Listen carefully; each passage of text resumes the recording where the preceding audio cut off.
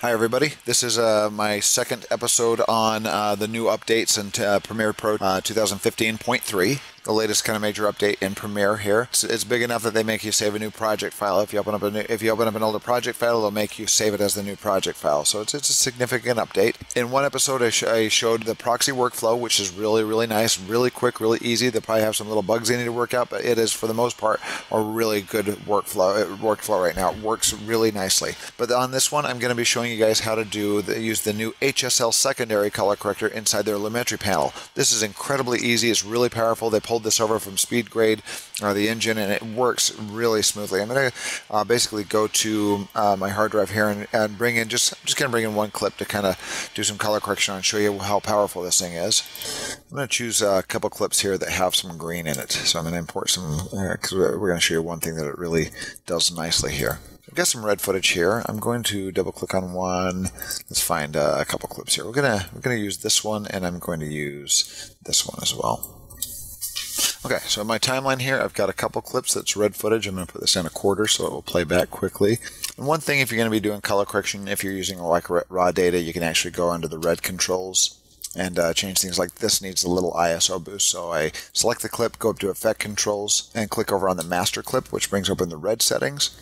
I'm going to turn my tint to 0, so it kind of gets back to the regular color there. And the camera actually shot on, and I'm actually going to go to ISO, and I'm going to make this a little bit more sensitive. Let's go to 640. There we go, and that boosts it up a little bit more, gives me a little bit more to work with. Okay, let's get into the color mode here. So I'm going to go into color. And within the color mode here, what we've got is our Lumetri panel over here. I've got another tutorial on all the Lumetri panel here, color correction, which kind of goes through all the basics when they added this back on their last big update. But one thing they've added is right here, this HSL Secondary.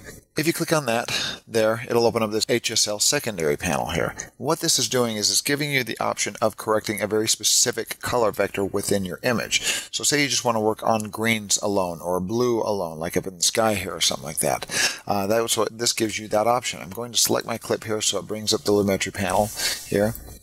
And I'm going to move over to the secondary panel. I'm going to open this up just a little bit here so we have a little bit more room. All right, over here I've got my Lumetri scopes open. If you want to do some color balancing and color grading, just make sure that you're accurate. But what I'm going to do here is we've got this little key area here. And what this key is going to do is it's going to select a certain area, a certain color vector within these points here, within your hue, which is basic color balance, saturation, how much of that color balance you have, how exaggerated it is or how desaturated it is, and luminance, how bright it is or dark it is. And you have these sliders. Notice we've got like all the colors right here, your RGB colors, and down here we've got our saturation. So right now it's on this kind of greenish color, and you see that, or I guess it's kind of turquoise.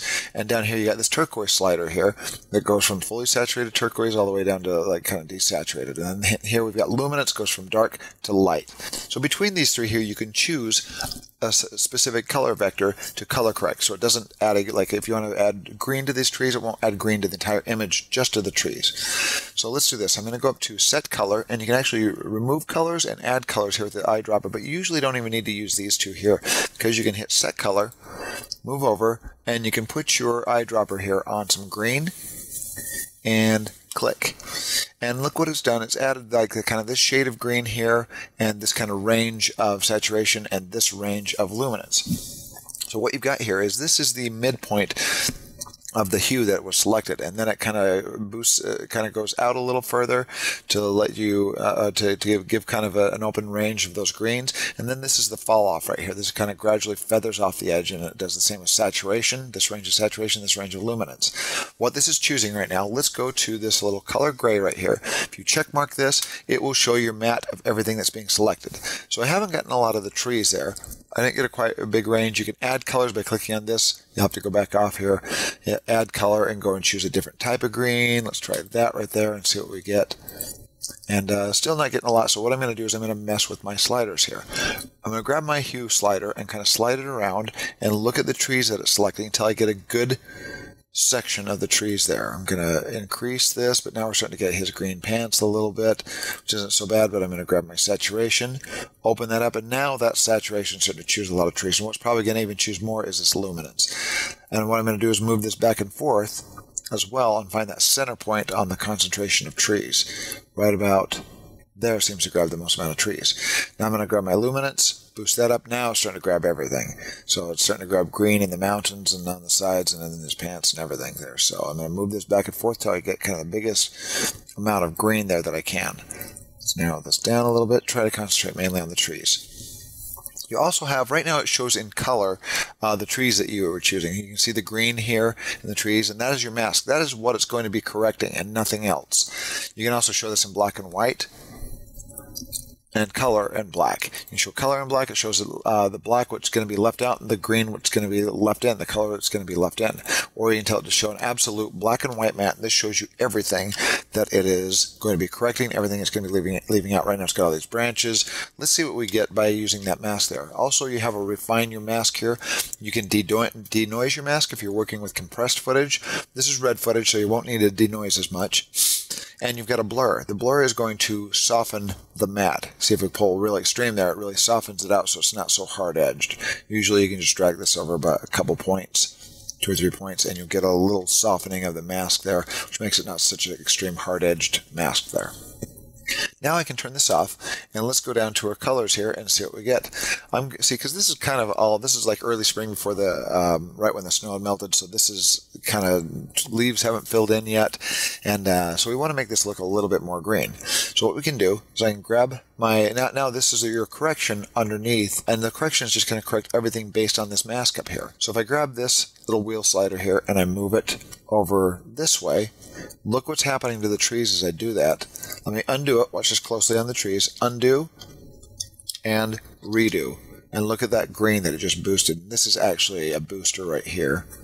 And see how exaggerated you can go? I mean, that's way too exaggerated, but if you really need to boost a little bit more color into something, you can do that. This is like an extreme gain here. It's kind of similar to saturation, but it's like extreme.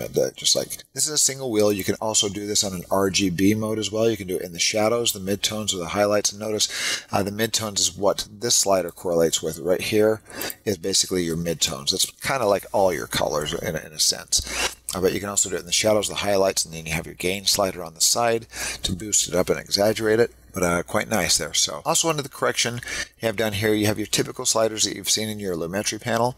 You see your temperature slider, your tint slider. If you grab this and move it around, you can see that the trees will change colors as we go more magenta, more green, more blue, and more kind of reddish, so you can kind of play with that and get different colors there. But really, you can get almost everything you need usually up here, and with your saturation. You have a contrast and sharpen that will sharpen the image. I don't recommend sharpening just like a specific portion of a color vector. You usually sharpen your overall image, and contrast as well. You can fix contrast in that area. Look at that as it gets more contrast in that area. This is really, really powerful. So it fixes it. If you need to add contrast to something like a blown out sky or something like that, or on clouds, the contrast slider will come in handy. Saturation once again. Let's take a look at the before and after here. I'm going to move up to the top of my HSL Secondary, check mark, on and off, and look at the difference in the trees there. Everything looks more green, probably a little too much so. Let's say we also want to do another one. We want to do the sky here. The way you do that is you will need to add, this is only kind of caveat with using the Lumetri color. You don't have to do this in something like Resolve or in Speed Grade. You can simply add another layer and do another secondary layer and just work on that, or a secondary node in the case of DaVinci Resolve. So I'm going to go up here and go to my effect controls. I'm going to select this clip. On the clip here, I'm going to go down and find my Lumetri color, and I'm going to copy and paste this. I'm going to do copy, Control-C, Control-V, and paste it. But I'm going to reset this one because now it's like doubled up. It's like doing it twice, so it exaggerates it even more. I'm going to clear this because I'm going to do a little bit on the sky here. So I've got this Lumetri panel selected here. I'm going to go to the HSL Secondary here. I've got this one selected, so I'm working off this one and not this one. Actually, I could even rename this one if I want to, and call this one Green Fix. Or we'll just call it Green Fix. And on here, I'm going to name this Sky Fix. So I know which filter I'm working with. We've got the secondary filter there. Now I'm going to choose Sky. Click, look at our mask. And same thing, look at that nice little chunk of sky there. I can play with this a little bit and see what I get. See, saturation isn't going to change much because that is just solid blue there. It's kind of almost one shade of blue. But luminance will probably change it a little bit. Let's move that around. Get as much of that sky as we can. That's about as much as we can grab right there. I go white on black, and so you've got some reflective sky hitting the mountains there. So I'm going to blur this a little bit, and I'm going to mess with this just a bit, see if we can kind of get rid of the blue on the mountains. And it looks like we can't. If we shorten this a little bit, we can get a little less of the sky. And there we go. And that's going to be enough. We won't really see the blue hue in there anymore. And let me blur that, blur the edges a little bit, and denoise the edges a little bit, and there we go. All right, let's turn that off and do our color grading on the sky now. We see just a sliver of the sky, but let's still give it a try and see what happens. As we move this over to the blue, look what's happening to the sky. It is intensifying there. It's a really nice, sharp blue color there. Let's now watch closely here as I uncheck our HSL Secondary. There's the before, kind of looks almost grayish compared to the blue sky now. Now we click, and look how blue that is. So now if you need to fix the overall shot, of course I'm going to go back to, you can do it on either one of these. I'm going to go back to my original Lumetri color and go up to our basic correction, and let's add some contrast to this entire shot. A little bit of exposure to it, a little more contrast. And let's take this a little more from the coolish, or make this not so warm, a little cool. And there we go. So let's turn these off and look at the before and after. So there's our before footage, and there's our after footage. Cool little feature they've added there. Lumetri Panel is pretty close to the same, but this HSL Secondary, this is something that people have been wanting in their Lumetri Panel for a while. Oftentimes this is like kept me from staying within Premiere completely for some smaller projects, but now with that added, I will stay in Premiere for some smaller projects, and Lumetri Panel works really, really well. It brings over the speed grade functionality, and it's a really powerful color correction feature inside of Premiere.